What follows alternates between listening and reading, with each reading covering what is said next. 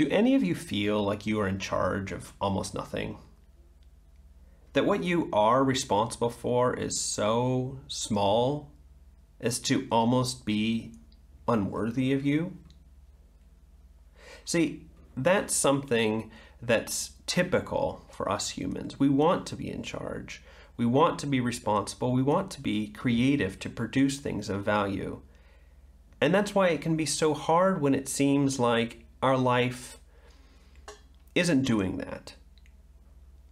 I think of when I get sick, when I am ill. For example, I broke my arm once, and that sense of limitation that I feel, that I can't even do the regular things I'm used to doing, much less think of increasing and doing more. And I need other people to help me even to just get the normal things done. And it really cuts against the grain of how I was meant to function here. Some of you may be on a kind of an upward movement, and you are responsible for more things in life, and that feels good. That feels like that's what you were meant to be doing.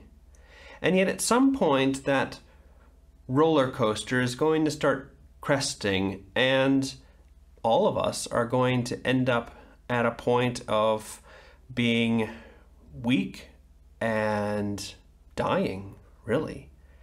And then what's the point of all of that responsibility and creativity that we had?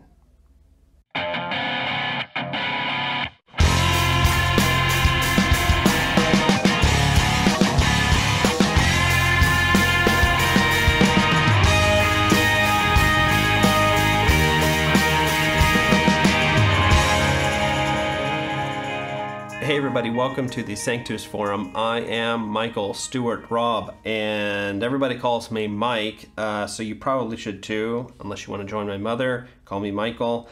We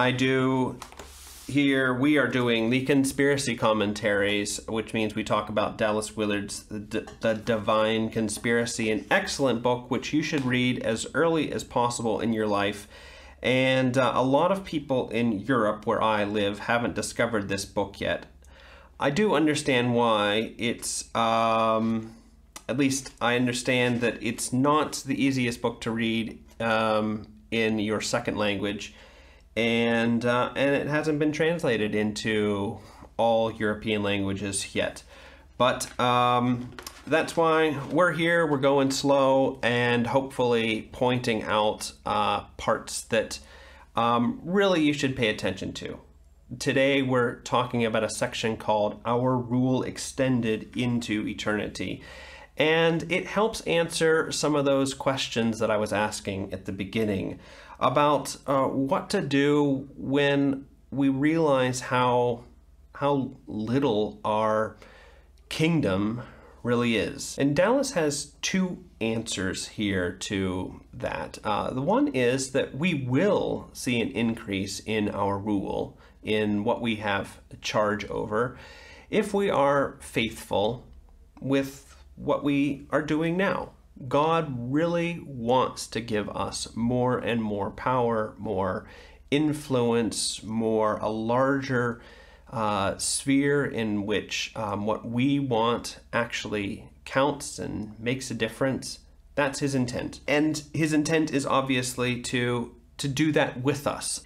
The second thing that Dallas is going to say is we can't just limit our vision to what's going to happen in our life here before we die. There is a future hope of our inner drive to want to be significant. We talked about that from an earlier chapter. Our inner sense of wanting to be in charge, of wanting to be creative.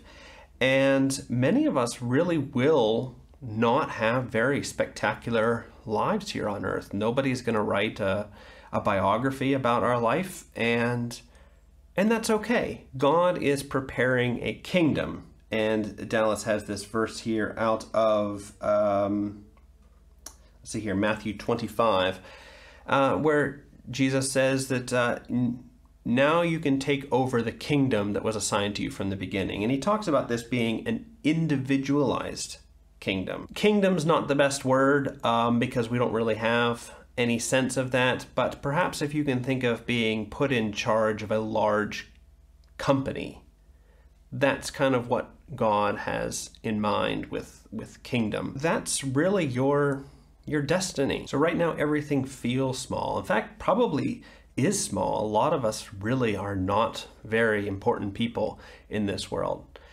But there are two things to really notice that Dallas is trying to say to us here. The first is God sees you now. He sees what you're doing, and he is far more interested in what he is preparing you for than in the things that you are in charge of right now. He's interested in what you're in charge of right now, but he's watching you and thinking, okay, what can I promote this person to, especially after they die, And the second thing is, Dallas says it here right at the beginning, when we submit what and where we are to God, our rule or dominion then increases. And the where we are, think again of what we were saying last time about place, about our kingdom has its sort of existence within a larger sphere. We were talking about Frank Laubach and the place that God has put us in.